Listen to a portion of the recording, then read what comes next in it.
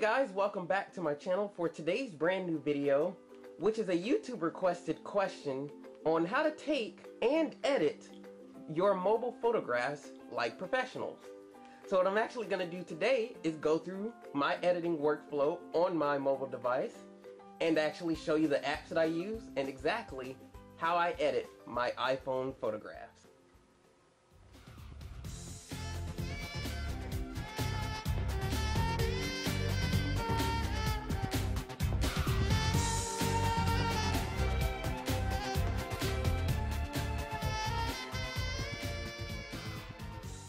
So this is a look at some of the iPhone photographs that I've taken, which are a wide variety of many different things, from, you know, just regular landscapes to nature to architecture, many different things that I've edited where you can actually see. I'm going to actually have these at the end of the video as well so you can get a better visual of these. But these are just some of the photos I've actually taken recently and have processed all on my iPhone or iPad. So I don't edit any of these pictures on the computer, as number one, I think that's cheating to do that, but I like to keep everything on my mobile devices. So what we're actually going to do today is I'm going to show you exactly how I edited this photo here, which was taken at Rock City up in North Georgia or Southwest Tennessee.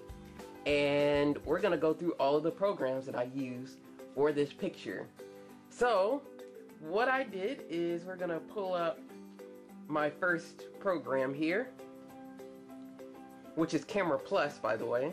So once I got my picture imported, I'm just going to go to Edit. Every now and then what I do in Camera Plus is just mainly do either see what the auto setting will give me. In this case, I think I actually would just leave it on. I'll use the auto setting, and then I'll come here to filters. So what I'm gonna do here is just use the vibrant filter, but I'm gonna take it down maybe about 25%, give or take or so, and just leave it right there. So that's all in Camera Plus. Not really much done in Camera Plus. Next app is Snapseed, which is available for both Android and iOS, by the way. So I'm just gonna locate that picture. We're gonna import it. So what I'm gonna do is run the HDRscape. So we're gonna choose a style. I generally like using the people versus nature a lot of time, because it seems like the nature one is sometimes a little bit harsh. Okay, so we're gonna keep that around 75%. So next we're going to go here to tune image. And so what I'm going to do is give it a little bit of bump in brightness, not that much. Okay, kind of fill in some of those shadows, give a little light to them. Okay, let's see, give it a little bit slight contrast. Saturation, we're going to add a lot of that. So we're probably going to bump that up to maybe 25. And then because of the rock and the earth tones in this picture, I'm going to kind of give a little bit of a warmer white balance. So we're going to give it a lot of that. So we're going to stay there for that. So once I've gone through that, that's all in Snapseed. So what we're going to do, export it. Then bring up Visco Cam. We're going to import into this. Okay, down here there are five different options that you can choose, and so we're going to choose this middle one right here, which is where you do all your editing. You can choose different filters, and then you can also do individual enhancements, which I don't use the other programs for. It just has a different look. You'll notice that a lot of the programs I use have pretty much the same similar types of editing that you can do in them, but I kind of like the differences between them, because they do have different effects that they add to the picture. So that's my reason for using so many different photo editing apps on my pictures. So I'm going to choose one of these presets, the F2 Mellow preset, and I'm just going to give it a little bump in that, not too much. So I'm going to add a little bit sharpness, not too much. Always love the vignette, so we're going to add halfway with the vignette. Then I'm actually gonna slightly fade it a little bit. Probably gonna bring that down to 1. Okay, so then after that, we just close out of that. We're gonna save it to our camera roll.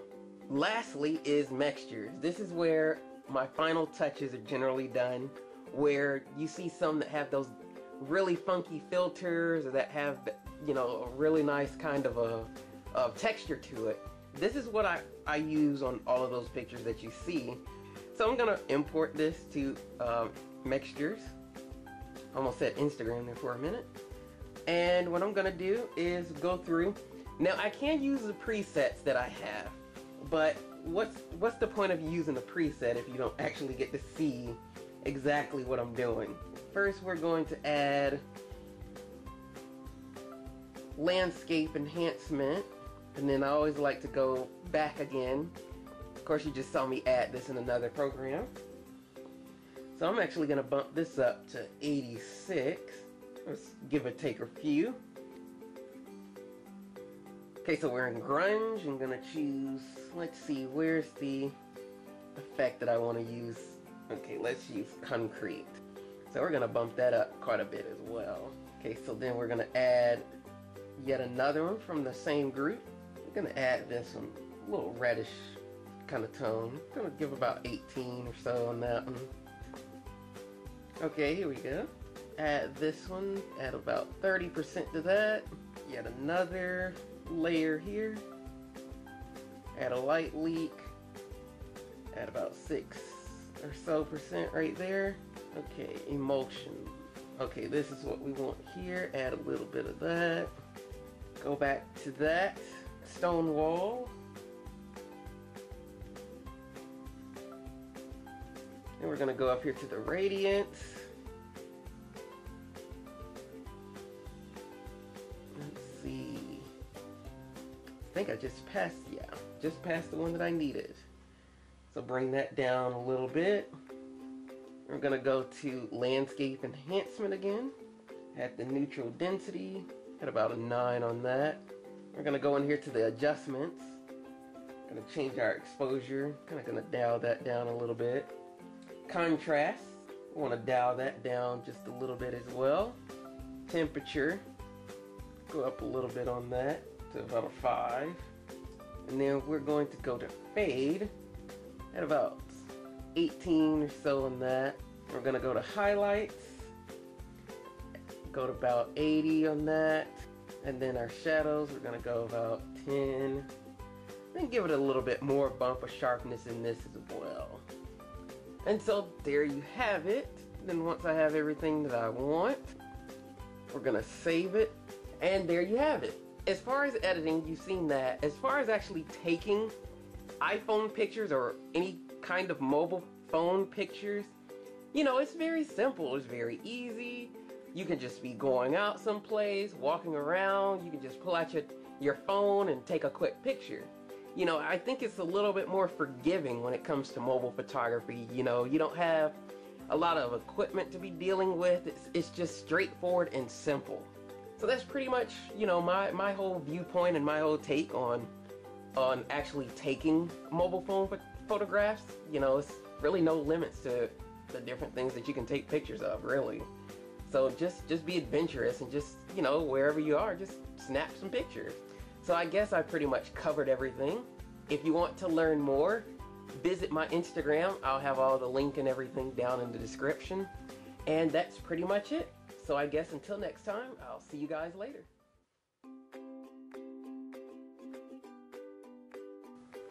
We're gonna add another.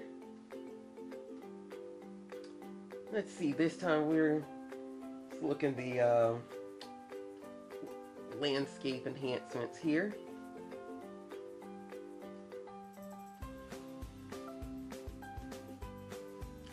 And I want to add, let's see, this may not be it.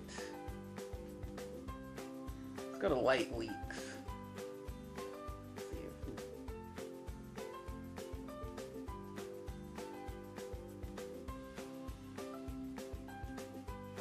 Don't you all say anything to my editing here.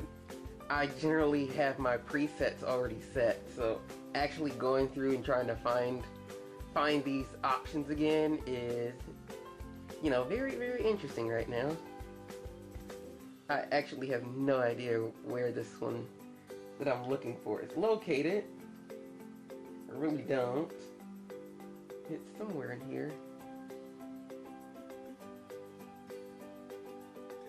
Okay, this is not it. Okay, here we go.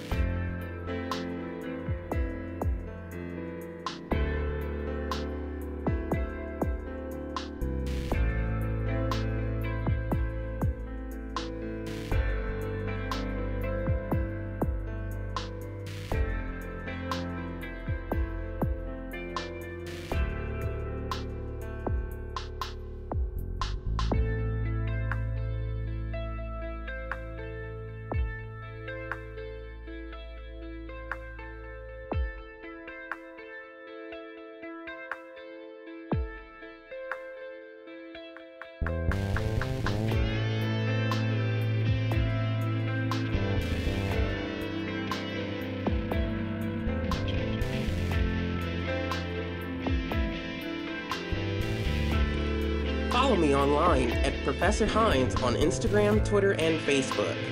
Also visit me on the web at dynamicvisionphotography.com. Also be sure to check out my brand new fine art store at dynamicvisionphotography.net.